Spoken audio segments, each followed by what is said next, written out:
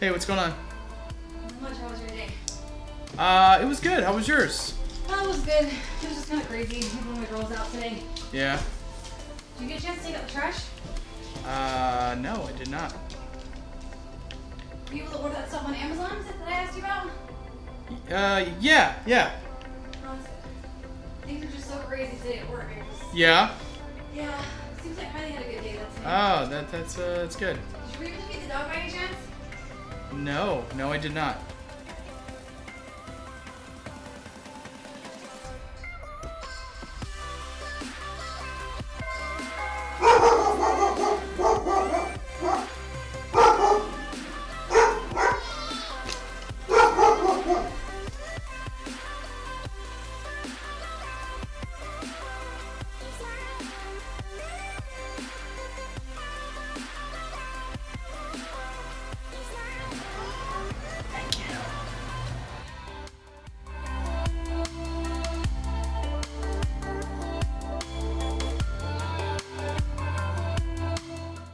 What is up, guys? Welcome back to another episode of JoesTech. If you guys didn't catch it from the intro of the video, today we're going to be taking a look at a new headset from Corsair, which is the HS50.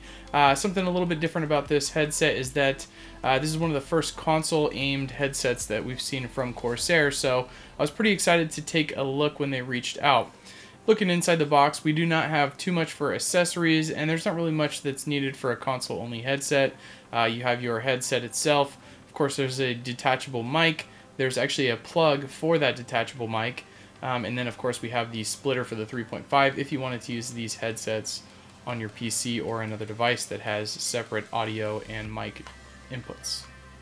So I believe Corsair's main focus in building this headset was to make something that was pretty much affordable but had a premium quality to it. And I know sometimes that's challenging to actually get a product at the end of the day that does have quality, but I can say that this headset kind of does have a lot of the aesthetics and the comforts that you'd expect from a more high-end headset. For starters, aesthetically, we have that nice custom stitching on the inside of the headband.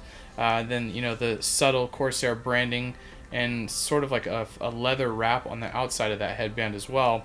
Now on the outside of the ear cups, we have these nice metal grills that are actually metal, and they kind of conceal all the wires in those speakers and everything. So very, very clean design. Of course, the ear cups themselves have that same memory foam that we saw on the Void Pro headset, which is really nice, especially for long sessions of gaming.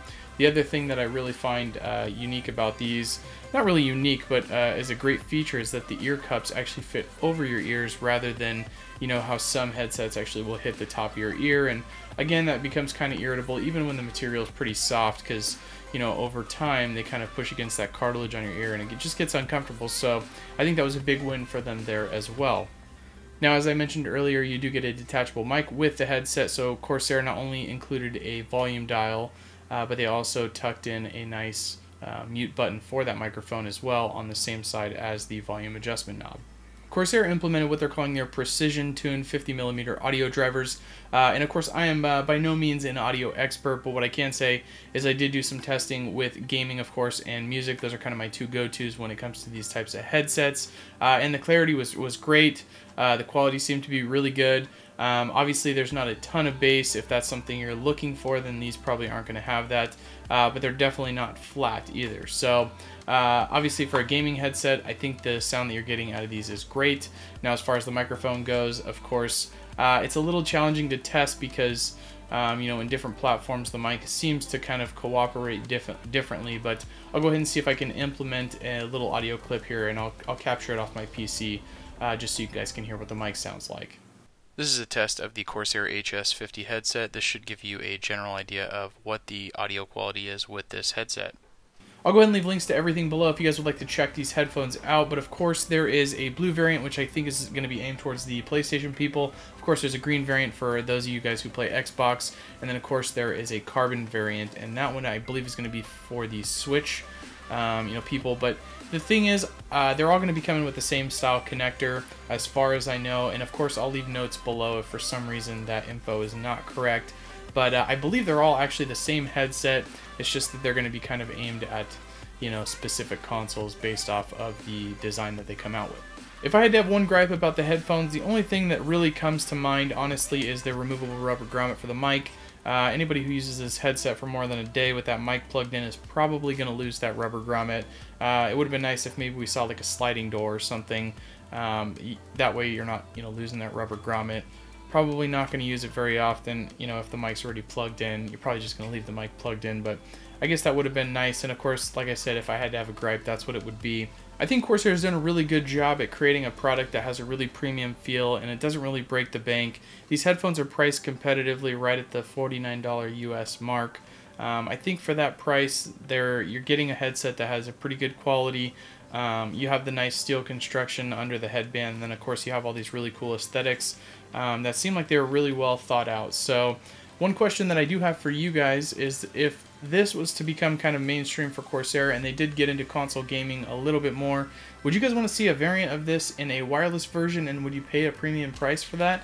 Because that's one thing that I think would be a nice option. Obviously, it seems like Corsair might just be kind of testing the waters with the console headsets. Obviously, they've got killer headsets for PC.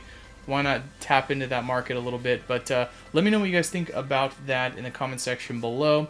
If you guys did enjoy this video, don't forget to leave me a thumbs up on the way out. Of course, if you have any questions, feedback, concerns, always happy to hear that stuff in the comment section.